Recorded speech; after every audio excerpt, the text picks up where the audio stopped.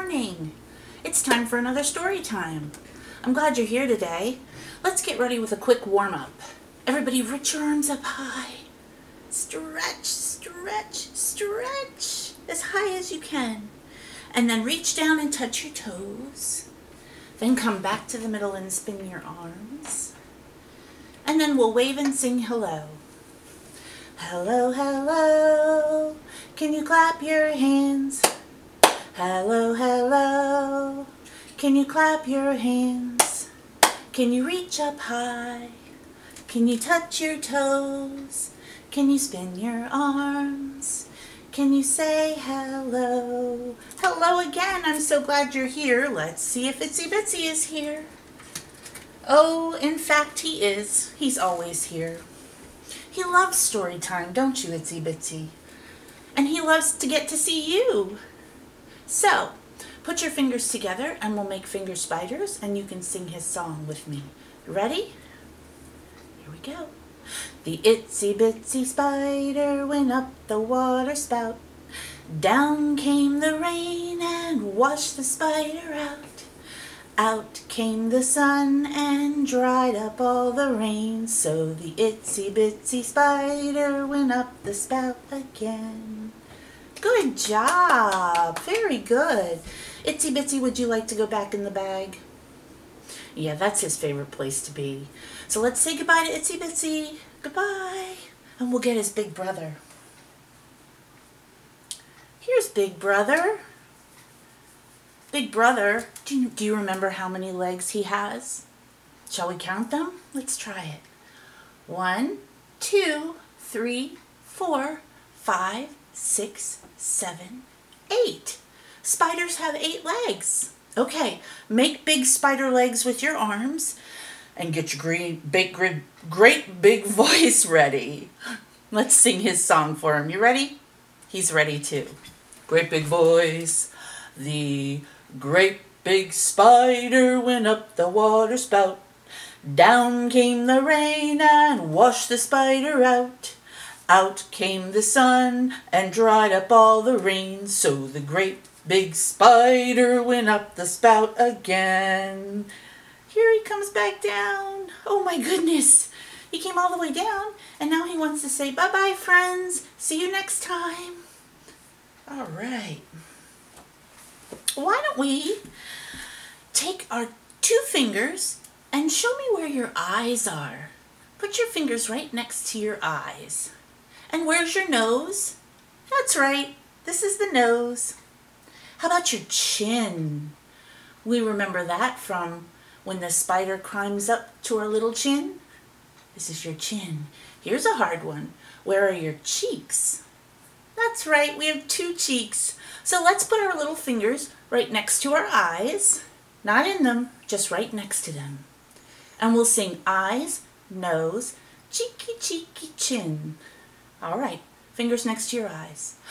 Eyes, nose, cheeky, cheeky, chin.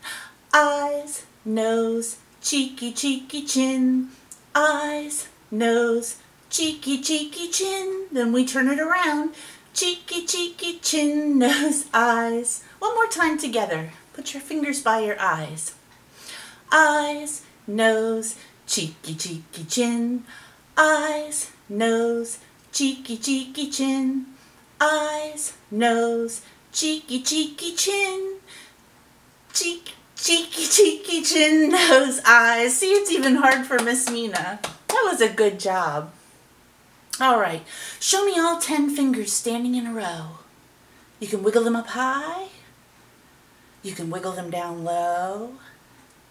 Shake them really fast. Or shake them really slow. Put them behind your back. Where'd all the fingers go? You have your fingers? Oh, good. So do I. Oh, those silly fingers. So today, I would like to read a story for you. It is about an animal. Do you know what kind of animal this is right here? That's right, he's a pig. And I don't know if you can see, but around him are lots of little frogs. And that's interesting. Pigs and frogs you don't usually find together. Well, this is a story written by Rodrigo Figuera, and the pictures were drawn by the illustrator Polly Bernadine. And the story is called Ribbit. Who makes the kind of sound that says ribbit? Who makes that sound? You're right, it's a frog. And there are frogs in the story. We can see that on the front of the book. Let's find out what happens, shall we? Oh, look at that beautiful color. It's the same color as the pig. What color is that? You're right, it's pink. And we're going to find out what happens in the story titled Ribbit. Sometimes the pages stick together. There we go. Ribbit. Once upon a time, there was a pond, this beautiful pond, that was home to a family of frogs. It was their pond, and they were very happy living there.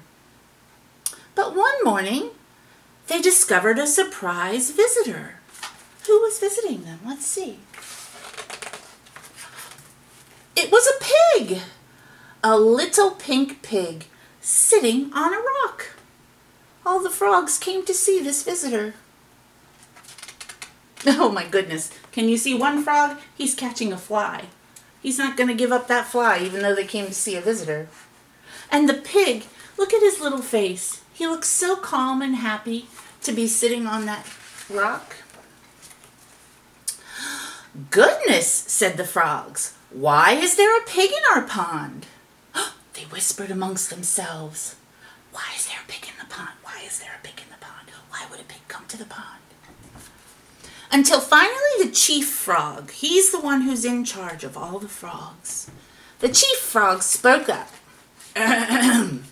Good morning, Ribbit, Ribbit. What can we do for you? And the little pink pig opened his eyes, and to their amazement, the pig answered. Do you know what he said? Well, let's see. He said, Ribbit. What did he say? Cried the frogs. This pig is confused. Does he think he's a frog? Is he making fun of us? But again, all the little pig said was, what did he say? Ribbit. All the frogs were so surprised and confused. They had no idea why a pig. What does a pig normally say? What would a pig usually say? That's right. Oink, oink.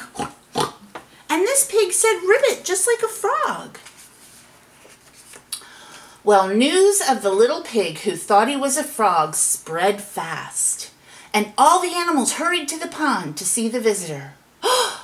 The raccoon said, This new relative of yours is a little pink. And the frog said, He's no relation of ours. Well, the weasel said, He certainly sounds like a frog. Oh, the parrot who's sitting on the back of the weasel says, Why would a pig want to be a frog? And all the frogs said, Wait a minute, what's wrong with being a frog? Well, then everyone started shouting at each other, completely ignoring the little pig. Why shouldn't he be a frog? Why is he singing like a pig? Why would a pig make a frog noise? Why? What's going on here? And the pig just sat there practicing his sound. Ribbit, ribbit, ribbit. The animals laughed and laughed, and the frogs got angrier and angrier. Until finally the chief frog shouted, Stop! We're not getting anywhere by fighting. We must go and find the wise old beetle. He'll know what to do. Well, that makes sense. If we can't stop fighting, let's go get someone who can help us. The wise old beetle, said all the animals. He hates to be disturbed. "I know," said the chief frog, "but this is very serious." "That's true," the animals agreed, and off they went to find the wise old beetle. But the pig just watched them. He's still sitting on his rock. And then the little pig said, "Ribbit? That sounds like he's a little confused and maybe is thinking, what should I do?" Well, the animals found the wise old beetle and tried to explain the problem. Well, it was hard for the beetle to understand because they were all talking at the same time. And in the end, he agreed that he would go with them to the pond. But when they arrived, look, what's missing? You're right, the pig is gone. They brought the wise old beetle all this way for nothing? "Where did the pig go?" the animals cried. "Who was he? What did he want?" "Maybe," said the wise old beetle, "he just wanted to make new friends." And off he went. Oh, if that pig wanted to make friends, it sure didn't happen, did it? Everybody just started arguing and fighting. "Oh dear," said all the animals. They hadn't thought of that.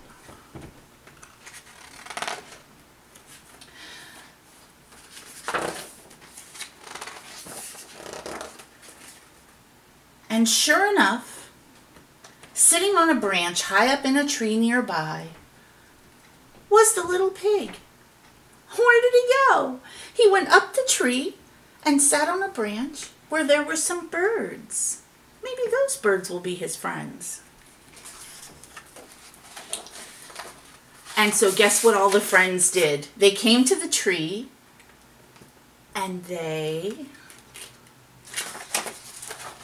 joined the birds. And now he was surrounded by all new friends. And you know what every single one of those animals said? They all said, "Tweet, tweet, tweet, tweet, tweet, tweet." They all made bird sounds proudly.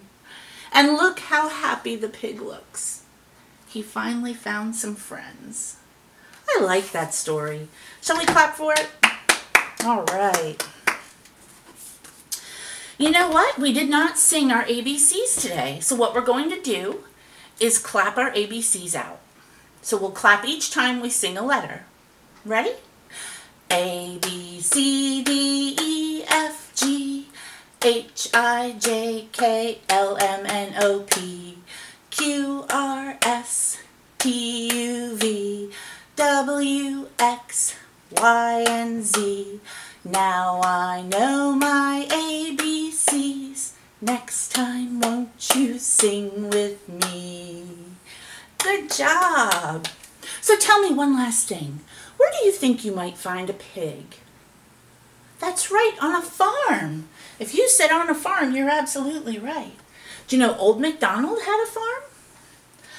Old MacDonald had a farm, E-I-E-I-O, and on his farm he had a dog, E-I-E-I-O, with a woof woof here and a woof woof there, here a woof, there a woof, everywhere a woof woof. Old MacDonald had a farm, E-I-E-I-O, and on that farm he had a cat, E-I-E-I-O, with a meow meow here and a meow meow there, here a meow, there a meow, everywhere a meow meow. Old MacDonald had a farm, E-I-E-I-O. Oh, here's a big one. And on that farm he had a cow, E-I-E-I-O. What does a cow say? That's right.